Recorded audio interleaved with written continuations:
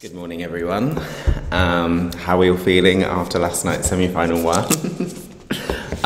So yeah, if you're a subscriber, you will know that I was in the stadium last night, which was an amazing experience. It was I broke my Eurovision virginity. I've never been to Eurovision before, so it was amazing. But this week is going to be exhausting. Traveling to and fro from Milan to Turin is going to be tough going. Anyway, I got my coffee. Right, let's talk about last night. So last night was amazing. Just to be there and just to kind of soak in all that energy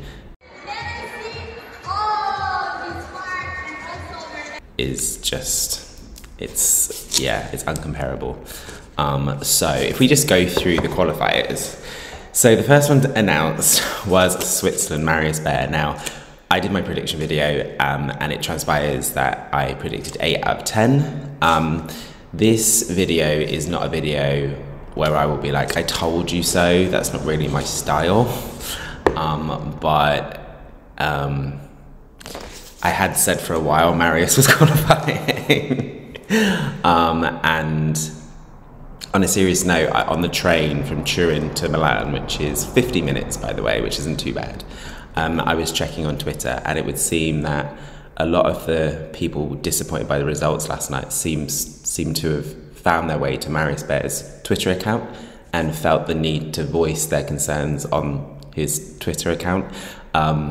Get a life. Like, if you want to do something really positive today, and even if you don't like Marius Bear's song, but you're just a decent human being, go to his Twitter account if you have Twitter and just post something nice. Also, don't do what a lot of people be like, I don't like your song, but well done. Just say, well done, mate. Like, at the end of the day, I thought the song was great. I've always liked the song, and I think the staging's everything. And yeah, I thought it deserved to qualify. Armenia, oh bless her, when she went to rip that hole, she missed it, didn't she? And I saw it on the screen. So when I was live, when I was in the stadium, I was looking down at the stage, but we also had the screen right in front of us that gets transmitted home, what you get to see. And I had to remember what my mum tells me when I go to like concerts and stuff. She's like, you've not paid this ticket to watch the screen, watch the performance. So like now and again, I'd just be watching the screen, I'm like, oh no, I need to watch the stage. But I could see, obviously, on the screen what you guys saw, she missed it slightly. And I saw the press conference where she said, yeah, I did miss it. But luckily, she kind of came through. This was my favourite song in semi-final one. Had this not qualified, I would have been very upset. She's drawn first half, hasn't she? I know there's a lot of Spanish fans eagerly awaiting the draw for the final. I think a lot of Spanish fans are worried Chanel is going to be opening. I think Armenia would be a good opener with that staging. Because it's my favourite song, it was slightly disheartening. Where I was sat, I didn't really get to see her a lot because actually the walls of the bedroom did block my view for a lot of it. So I was there being like, well, I have to watch the screen because I can't bloody see Rosa Linn, which is ironic because it's my favourite song in the semi-final. Much deserved. Yeah, so well done. I'm happy. I predicted both of those. Iceland I'd predicted. I'm kind of a little bit done with social media outing Switzerland and Iceland taking up 2 spaces. I think that's rubbish. I'd kind of said to you guys after watching the dress rehearsal 1 and the jury show, there was something about Iceland. When I did my prediction, it wasn't what I wanted, it was just based on the feelings that I had watching all of the songs. I just felt Iceland had it, and it transpires they did. So I'm super happy about Iceland. So funny. So I was with my friend. It was great. So I just happened to meet up with my friend outside the stadium, who's from the UK. I hadn't seen him for like 2 or 3 years. And I had 2 tickets. I said to my friend, do you want to just sit with me? Even though his seat was better, so I'm not on my own, so I'm not doing my Eurovision virginity or breaking my Eurovision virginity alone. He was like, sure. So he's British, but he'd been all day with the Icelandic Eurofan OJ group, so he had lots of Icelandic flags. So I just took one. So throughout the whole performance, I was doing this with this Icelandic flag. Such a great community in there. Like, you're surrounded by, like, everyone's proud to represent their country in the crowd. So everyone's wearing their kind of colours of their flags and stuff. And then when Iceland qualified, everyone around us was like, well done guys, well done. And I looked around, I was like, screw it, I'm going to pretend to be Icelandic. And I was like, yeah. Yeah, so I was like Icelandic for the evening. Yeah, really happy for that. Lithuania, like super happy for Monika. You could see in that press conference afterwards how excited she was. I didn't have this down to qualify. I was slightly worried about the staging. Even from the dress rehearsals, they still seem to have made some differences from what I could see on the screen, which is quite interesting. I didn't think they'd be able to make much kind of difference in regards to camera angles from the dress rehearsal to the show, but they did. We always knew that the song was quality. We always knew Monika would perform the hell out of it. I was just a bit worried it was too early on. When you had Armenia and its energy, Latvia and its energy, then you get to Lithuania, I was just worried that it would be a bit forgetful. What these 10 songs that have qualified makes me think this is the year where I think credible songs win, or kind of credible songs evidently are doing okay. Switzerland, Lithuania, Portugal, Iceland makes me think, or makes me worried for semi-final 2 with the likes of Romania and Israel. Like, are the kind of bops gonna just fall by the wayside this year? We'll see. Anyway, love Monika, and like the song, and really happy it's through. Well deserved. Portugal, oh my gosh, it was just so beautiful in that stadium. Although I will say, I did feel a bit lectured too. It was the only one whereby we didn't actually get to see what you guys see on the screens. All we got was these flashing, turn on your torchlights. Like every 5 seconds it would flash, turn on your torchlight. It's like, okay, it's on. Yeah. It's beautiful. I love this song. I love MARO. Amazing. Totally deserves to qualify. Norway was a no-brainer, right?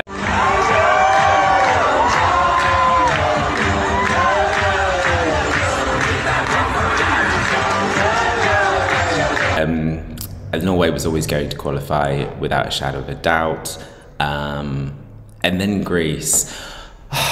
There was this bit like buffoon behind me who, I understand what it means to be a passionate Eurovision fan, and the bloody buffoon, I've heard, someone messaged me, and I was like, it was the guy behind me. I don't know if you heard in her performance, someone shout something.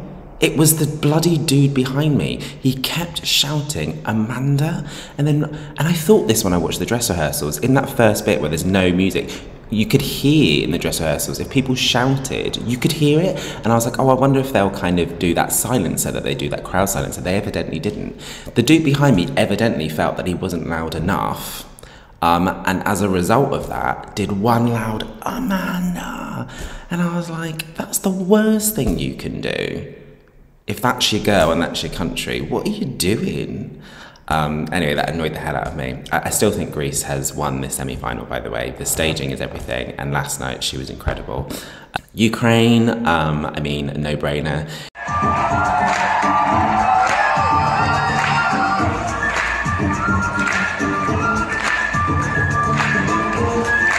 They've drawn the first half, right? And a lot of people saying this potentially might open the show.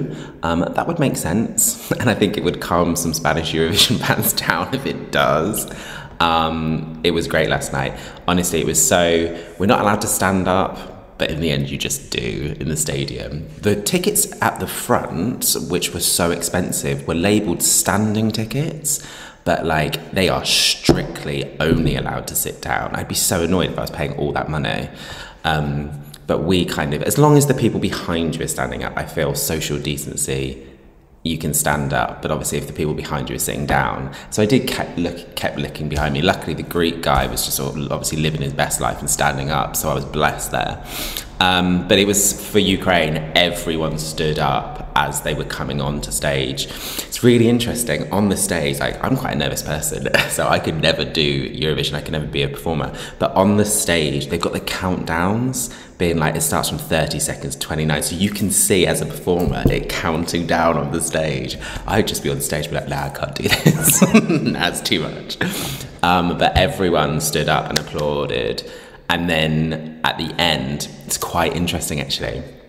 when the acts finish, they don't have their moment to soak up the atmosphere. There is some guy who's pushy as that runs onto stage and effectively pushes them off the stage every performer. But with Ukraine, the dude knew better, and he kind of was on the side being like, guys, can you go? He knew not to push them. Because at the end of Ukraine, obviously the whole stadium just showed, it was a moment where solidarity, right? Through your actions in that stadium at that time, solidarity with Ukraine.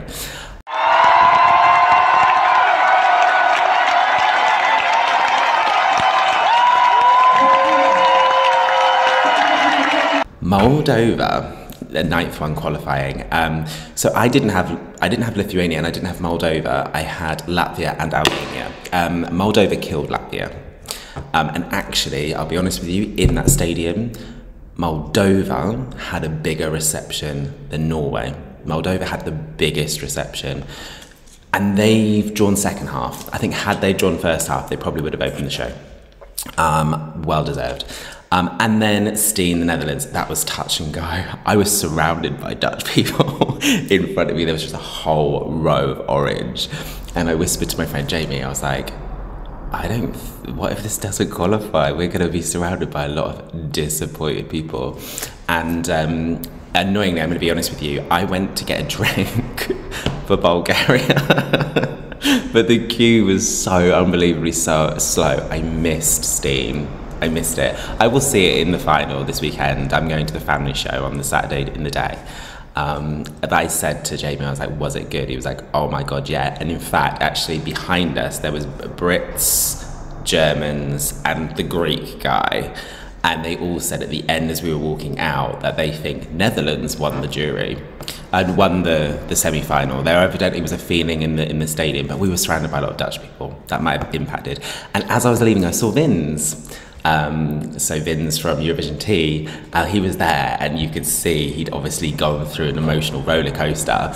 I took a picture with him and he was shaking. I was like, oh my God, just calm down, you girls through. It's all good. But that was drama. And I think obviously the Eurovision people know what's happening in the back. People knew obviously that there was talk about Netherlands being a shock non-qualifier, and that's why they left them last, right? But how exciting though for a viewer for Switzerland and Iceland to be like the first three to be announced, and as a result you know that you're going to be in for a kind of shocking results. Okay, so non-qualifiers. I mean, Slovenia, I mean, they did a great show and they made Slovenia proud. But no surprises there. Latvia, like I said, Moldova killed Latvia. Denmark, really enjoyed them yesterday. They went down really well in the crowd, but I mean, throughout this whole Eurovision season, no one's really kind of thought that had a chance of qualifying, regrettably, because I love that song. Croatia, there was some Croats over there, like a whole band of them. And yeah, the girl did good yesterday. I still think had I been in charge of that delegation, I wouldn't have chosen that staging. Bulgaria, I thought there was a kind of universe where Bulgaria might qualify, but I missed it. That was my drink break, which ran over into Netherlands. And then obviously Austria and Albania. Look, Austria, is anyone surprised? And it's got nothing to do with the vocals. When I watched the dress rehearsal during the day, it came on, I was like, yes. But then when you get to Norway, I think you just forget Austria a little bit. I just think it was a big missed opportunity not bringing the dancers from the music video to do something else with that staging. I don't know if Austria could have done anything more other than the dancers. I just think probably the jury's killed it, in all honesty. Because there was a lot of love for Austria around us. And it's so nice when you leave the stadium, obviously everyone's wearing their flags. You basically, even though you don't know people, you're like, well done. Or you're like, oh, unlucky. And as we were leaving out, there was two guys with Vote for Austria t-shirts. And me and my friend went over and be like, oh, I'm sorry. They're like, oh, yeah, I know.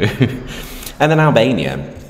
I think when things calm down a little bit, I will touch base with you guys again. I've got a lot of stuff about Albania that I've not been allowed to say based on my time in Madrid, based on some conversations that I had with Renella, based on some of my conversations with the delegation, and then putting that together with what she has said in an interview, I had already worked out that that staging wasn't going to be good. And you can sit there and say that that staging was good and she was robbed. I'm a positive guy. I love this song. I love Secret. I'm gutted Renella's not in the final. I love Renella and the kind of diva attitude that she's brought to Eurovision.